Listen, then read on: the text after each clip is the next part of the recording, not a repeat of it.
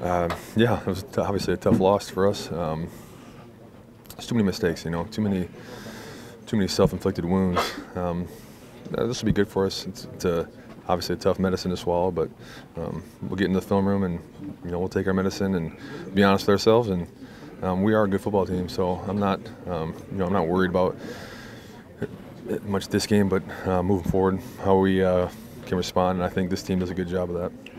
And you guys didn't touch the ball for the second time until like 11 minutes to play in the second quarter. It's not like they were really efficient with the ball, like scoring points, but they just kept it away from you in the first half. It was just hard to go on the field. Yeah, no, I think if you look at any stat today, it's not good. I think time possession, their amount of penalties they had, and first down. I mean everything really. So we got a lot to look at, and unfortunately, it's just one game, one unit. Thank you. You guys seen this coming? No, I mean this is obviously a division opponent for us, and it's always going to be a tough game.